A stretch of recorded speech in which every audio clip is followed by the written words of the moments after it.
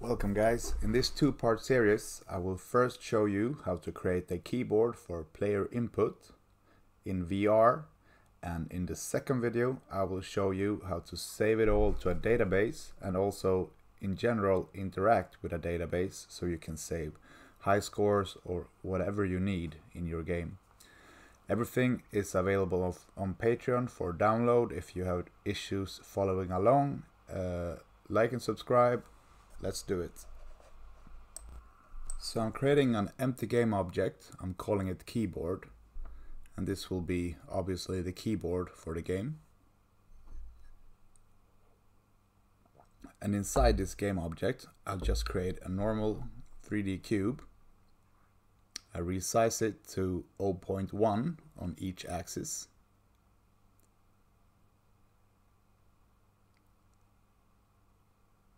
And that will be the key. And here I'll add a text mesh pro. Just import it.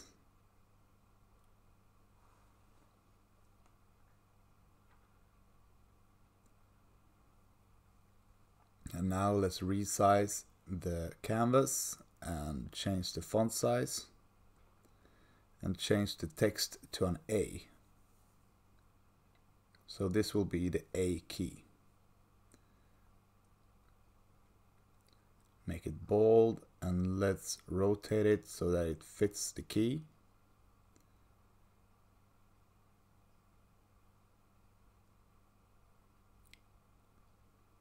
I think that's about right. I want them to be black and pull it down a little bit.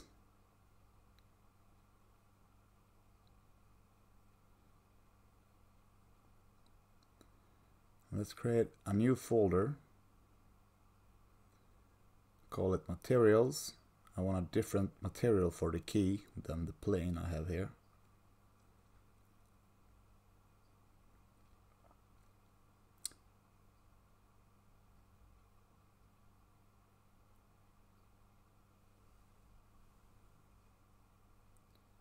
So just apply it to the cube if I can. There we go. And reposition the text a little bit. Then select the cube and set the collider to trigger, is trigger, and create a script. I'm calling it key feedback. And double click to open. And I'm sorry about the small text, guys. I forgot to zoom. I realized at about 15 minutes that I didn't zoom, and I zoomed then. But you're gonna have to deal with this. So create a boolean, a bool, call it key hit, and set it to false. Then create another bool, call it key can be hit again, and set that to false as well. Also create a float and call it original Y position. Now in the start method, let's get the original Y position by setting original Y equals transform.position.y. So in the update function, we first want an if statement checking if key hit is true. This is the same as saying just writing key hit is the same as writing key hit equals true. Anyway, set both the booleans to false and move the key down a little bit by adding a negative value to the y-axis of the transform. And this transform is a key, obviously. So we're moving the key down a little bit, and when that happens, we can have another if statement checking if the current Y position is less than the original Y position, then we want to move the key up again. So we do the opposite here by having a positive vector Y. I'm gonna use, let's say, 0.005 each frame. There we go. Now the key will travel up again. And else, if the Y is not less than the original Y, then it's back to the original position, so key can be hit again. So let's test it out a little bit, and that moves, great. Now create a new game object, call it sound handler. This will handle the click sound, and create a script and call that sound handler as well. Also tag the empty game object as sound handler so we can get it in the script, and apply the tag. Now open up the script. First create a public audio clip. I'm calling it key clip. And then create a private audio source. I'm calling it click source. And let's grab that, create that audio source by doing click source equals game object dot add component audio source. That way we don't have to create it in the editor, we can create it in the script instead. And we just need one method, one public method that will play the click sound whenever we call it. So I'm doing public void play click, key click. Click source dot play one shot dot key clip. Oh, not dot, obviously. And there we go, that's all we need for the sound handler. So my sound I found on freesound.org. You can find my sound on Patreon, or you can find your own sound online. I'm just importing my sound here. And I created a new folder for the sounds. And let's drag the sound in to the clip slot in the sound handler script.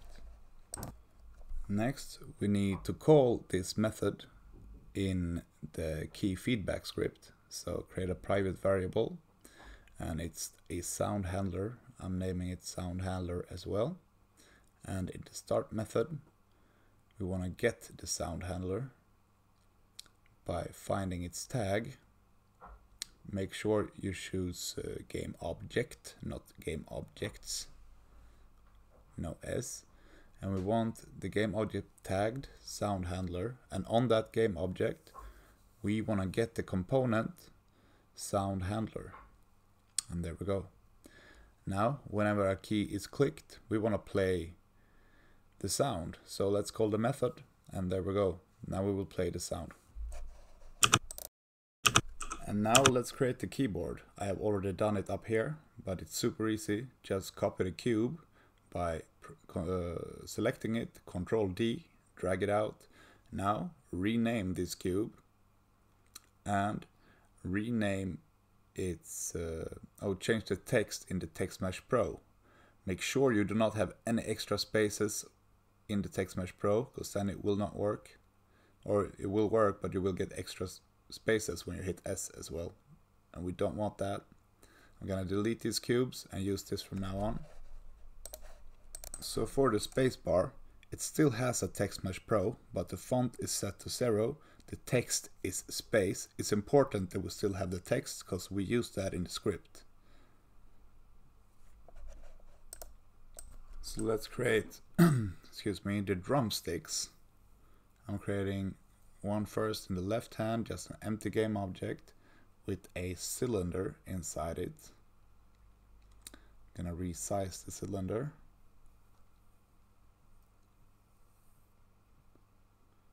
And rotate it, of course.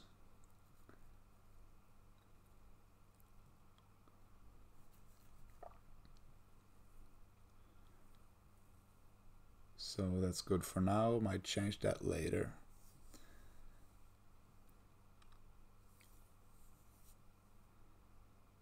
Remove the collider from the stick, the cylinder, and let's add a sphere. Make it smaller to whatever size you see fit and drag it to the top of the stick.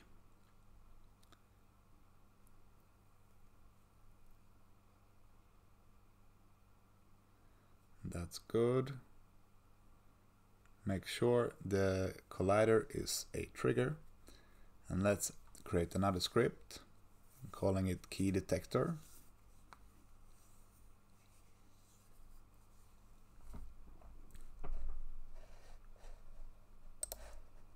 So I'm gonna reposition it a little bit, and then I'm just gonna copy it and drag the copy to the other hand. And I forgot to add rigid bodies to the spheres, so do that and make them no gravity and is kinematic. Should have done that before on the first one. And there we go. So double click to open the script. And let's start by creating a private text mesh pro, calling it player text output. And you need to import the using for text mesh pro, so I'm gonna select text mesh pro, alt enter using. You can also just type in the using manually at the top, that works as well. In the start function we want to get the player text output the same way we got the sound handler, so find the object with tag, and when we get that tag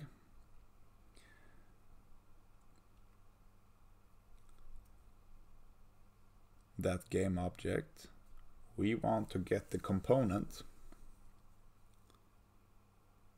out of that object. This is supposed to be get component in children. I will go back and change it later, but you can do it correct from now straight away. Get component in children, text mesh pro.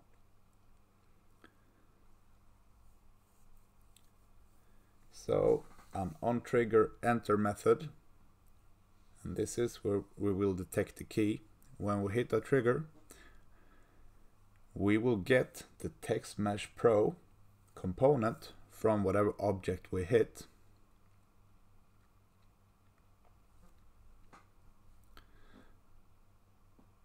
Then in the if statement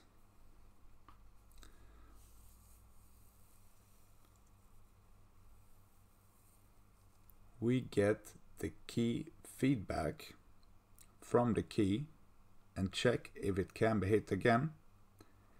You can write it like this or just like this. It's the same thing.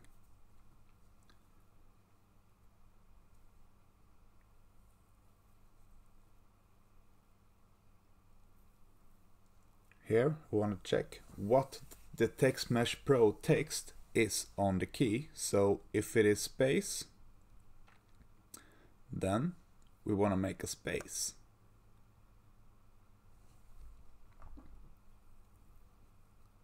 So player text output dot text plus equals a space.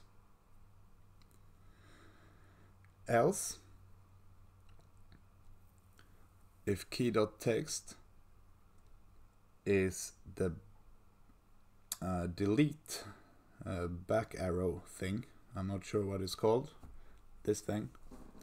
It's supposed to be one line, not two. I will change that in a second. If this happens, we want to remove the last letter from the string, so we can use substring. So player.text equals player.text.substring from the first index until the last -1. So we get the full length -1, and there we go. Now we have index 0 to the next to last index. And that will remove the last character in the player text output text. And if none of these are true, then we want to add whatever text is on the key, the letter A, B, C, and so on. So now we need to create the player output text, and that's an empty game object. An empty game object with a text mesh pro inside of it. or as a child of it, it will be in this case. There we go. I'm gonna name it to make it clear.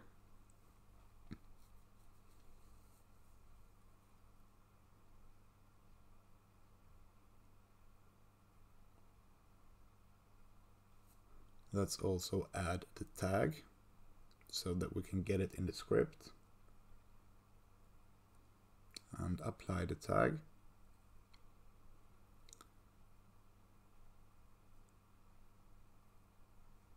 Now we need to resize the text and the canvas for the text.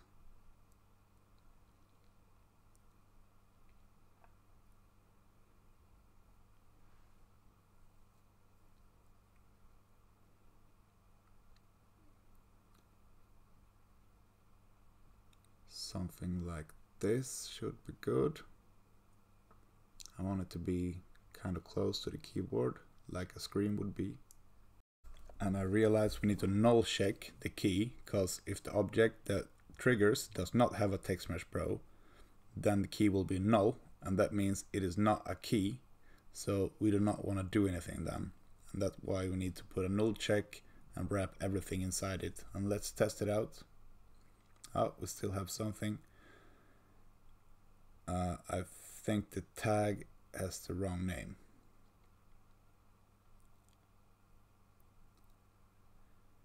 Oh yeah, we need to create a new tag. It's I switched the words up.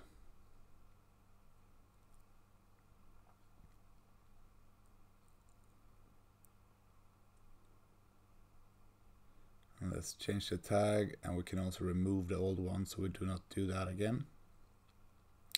Let's test it out. But first we need to change what I talked about earlier. If you didn't do that, you need to change this to get component in children, and then we test. Check that out. That's pretty fast typing for VR, I'd say. But we didn't get any feedback from the keys, so let's do it like this. Let's get the keyed feedback script or component of the key whenever we hit a key, and use it like this instead. And we also need to say key hit so that we get the feedback. So key hit equals true, and then move it to the very bottom just below the else. And there we go. In the next video, I will publish this week sometime, I will show you how to connect this to a database. Thank you for watching, like and subscribe guys.